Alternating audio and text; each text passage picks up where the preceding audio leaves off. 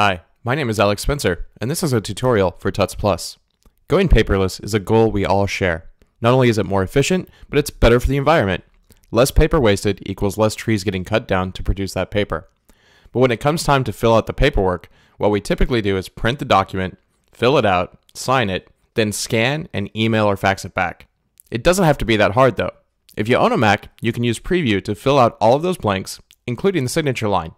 By filling out documents on your computer, you can skip all those unnecessary steps and save a lot of time and resources. In this tutorial, I'll show you how to use Preview to fill in documents using Annotate with Text, highlight sections of documents using shapes, and finally add a signature using your webcam. Let's get started. On screen, I have a sample tax form that I'd like to fill out using Preview entirely, so I don't have to print this out, fill it in with pen, and then scan it or fax it back. So to do this, I'm going to go to Tools, Annotate, and I'm going to choose Text. That will drop a text box into the page that I can drag to wherever I need to add text. I then double click, type the text that I'd like to add, and then use the hand once again to make sure I've got it in the right place. If I'd like to repeat this step for the other fields, it's as simple as doing a Command C and Command V to copy and paste that and then drag it into the other fields. So filling in the company name is the exact same procedure. Now imagine that I need to bring attention to one of the fields. If I had this printed out, I'd probably use a highlighter, but this can also be easily done in Preview as well. From the top toolbar, I'm going to choose Tools, Annotate, and then I'm going to choose the rectangle option. This will place a rectangle onto my document. I'm going to grab the rectangle and use the blue circular handles to resize it and move it to where I'd like to highlight.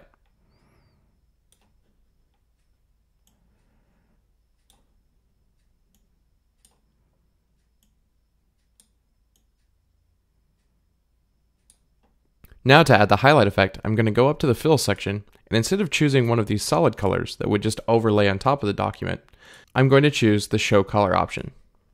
Here, I can not only set the color, but I can also set the opacity. So as I turn down the opacity, I can add a really nice highlight effect without covering up the text underneath. Lastly, if I scroll down to the bottom of this page, I see that it's going to require a signature and a date. The signature actually requires two steps. One, I need to get my signature into the Preview application. And the second step is to go ahead and insert that signature into the document. To insert the signature, I'm going to go to Tools, Annotate, Signature, and then I'm going to go to Manage Signatures. That brings up the signature box on my toolbar, and I'm going to go to Create Signature. I have two options to create a signature. I can either use the trackpad on my laptop, or I can hold up my signature signed on a white piece of paper and let my webcam kick on and scan it. I'll click here to begin, and I'll use my finger on the trackpad to make myself a signature. When I'm done, I can press any key, and then I click Done. Now you see I've added a third signature as a viable option. Now I'd like to add an additional signature using the webcam on my MacBook as kind of a scanner for a signature that I've written down on a white piece of paper off camera. So I'm going to come to the signature button here, and I'm going to click Create Signature. I'll click Camera. Now you want to make sure that your signature is on a nice clean white piece of paper with nothing else on it. Then simply hold it up to the camera and keep your signature slow and steady on the line until the Mac has had an opportunity to scan it. Once you're happy with it, go ahead and hit any button and then click Done.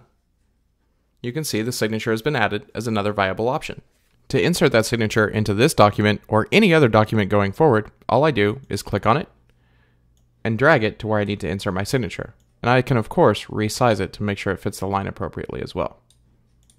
Going paperless is very popular these days, and why wouldn't it be? The time and ink savings alone make it worthwhile. So the next time you have a document that you would normally print, fill out, and scan, why not give Preview a shot? In this tutorial, I showed you how to fill in documents using Annotate with Text, highlight sections of those documents using shapes, and even add a custom signature using your webcam or your trackpad. Thanks for watching.